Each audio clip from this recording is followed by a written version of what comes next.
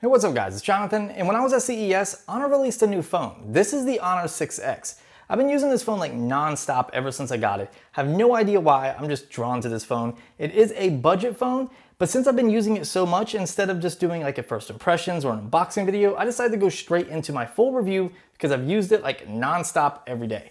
So without further ado, this is my review of the Honor 6X.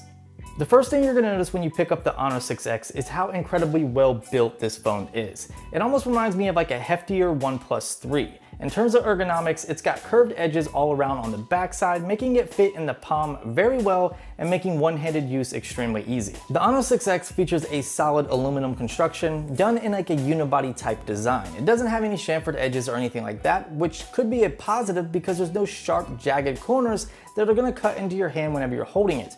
It doesn't feel like a cheap handset whatsoever. In fact, it could probably go toe-to-toe with a lot of the premium handsets on the market to date. Taking a quick look around the phone, starting on the bottom, you're gonna find a single down-firing speaker. Even though it looks like there's two speakers down here, one of them is in fact a microphone.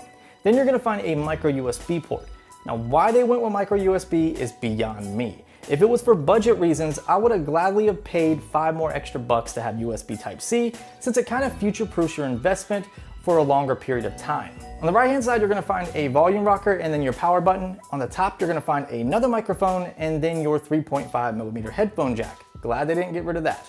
Then you're gonna find a SIM card slot on the left-hand side that actually doubles as a dual SIM card slot, and the second slot can be used as an SD card slot. So it does support SD cards up to 128 gigs, which is pretty awesome. On the back of the phone, you're gonna find a fingerprint reader, which does support the gestures that Honor has been known for. Then you're gonna find a dual camera setup. One of them is 2 megapixels while the other is 12, and I'll get more into that in just a minute. On the front of the phone, you have an 8 megapixel front-facing camera with your dedicated sensors lined up at the top. Then below that, you have a 5.5-inch 1080p display, good for a PPI of 403. Now, even though it's not Quad HD, you really can't tell a difference. I mean, Huawei and Honor have been known for producing excellent 1080p panels, and I mean excellent. I mean, when you put their panel up next to, say, something like the iPhone, it's really hard to tell a difference. The viewing angles are excellent. It's an IPS panel. The colors are nice and accurate. There's minimal light bleed. The blacks may not get the darkest, especially when compared to like an AMOLED panel, but they get dark enough for me,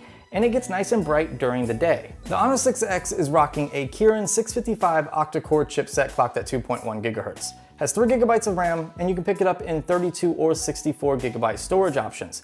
It packs a 3,340 milliamp hour battery, but it does not feature NFC, so there's no Android Pay support. Like I said, when it comes to just day-to-day tasks, the 6X is going to pull through like a champ, whether it's light gaming, browsing the web, watching some YouTube videos, or just using the phone as a phone. It's going to do it with no problem, and it's going to have minimal hiccups or stutters. I mean, you might experience the occasional lag just because it's not the best specs, but honestly, I was blown away by the performance of this phone. I think the biggest downfall with this phone is the software. Now, Honor did state that it will be updated to Android 7.0 with MUI 5.0 in the future, but coming straight out of the box, it's on MUI 4.1 and Android 6.0, which kind of doesn't make sense. I mean, it should at least be on Android 7.0, not 6.0, and MUI as a whole just isn't my favorite skin. However, you can throw something like Nova Launcher on here, and thanks to the hardware in this phone, it's definitely a performer, and it would just make your experience much, much better. The camera found on the 6X is actually really good.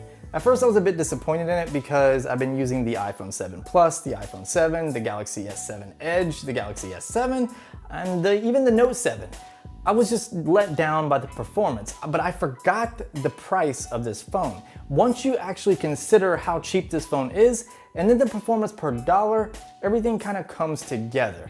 And the pictures taken with this phone are actually very good. So like I said in the beginning, there is 2 cameras on the back. You have a 2 megapixel and a 12 megapixel. The 2 megapixel is only there to get like depth information to allow you to adjust the aperture and your depth of field in post. And it actually works really good. Despite it not being able to shoot 4K, the 1080p is nice, sharp, crisp. The colors are very vivid, but yet accurate. The dynamic range is okay. It just doesn't feature optical image stabilization, which kind of sucks. The camera app is loaded with different features, settings, and modes to shoot in. It even has a pro video and pro photo mode, which is kind of unheard of for 250 bucks. The 3,340 milliamp hour battery is definitely a performer.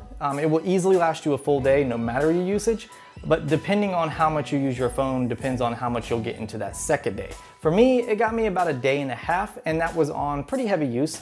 On standby, it lasted me 3 to 5 days, and that's with cellular turned on and receiving notifications, which is outstanding. So yeah, it's hard to give this phone a bad review. It's 250 bucks. I mean, you're not gonna get the best specs, you're not gonna get the best performance, but honestly, this is the best performing $250 phone I have ever used, and it's easily recommended to anybody looking for a phone in this price range. Well guys, that's it. I hope you enjoyed my full review of the Honor 6X. If you did, go ahead and drop me that big thumbs up because you're awesome, plus you want to support the channel. If you have any questions about this phone or anything else, just drop me a comment down below and I'll try to respond to you at a reasonable amount of time. Go ahead and subscribe to all my social media connections and make sure you turn on notifications to be alerted whenever a new video drops, and I'll talk to you guys in the next one. Be easy.